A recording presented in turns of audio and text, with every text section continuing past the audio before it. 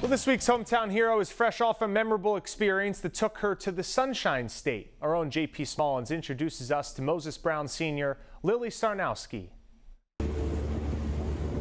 She spent a month in Florida in USA Rowing's Olympic Development Program. Narragansett Boat Club's Lily Sarnowski coming home with the doubles gold and third place finishes in singles and quad. It was amazing to see how motivated the entire group was to always learn more and just go out every day, excited to work hard and put our best foot forward.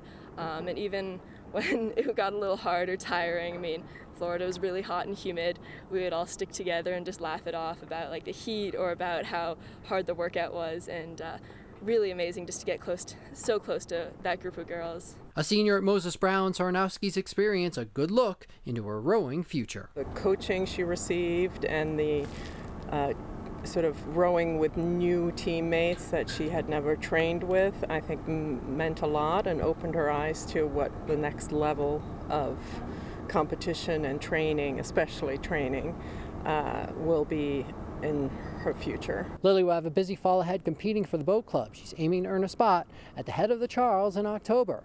It's also the season to pick her future home. Her success on the water opening the doors to a lot of Division I college programs. I've been talking with coaches for a while and looking at some amazing programs, and I'm not really only focusing on the rowing. I'm interested in going to engineering, so I'm looking at really good engineering schools where I can balance my academics and athletics, because I'm just very excited to learn more about how student athletes on those rowing teams will balance their lives. Rowing on a college team will be huge for her, athletic improvement, and just being exposed to, again, more coaching, more racing opportunity. It'll be she'll be a whole different athlete after that again. With your Cardi's Furniture and Mattresses hometown sports hero, I'm J.P. Smallins.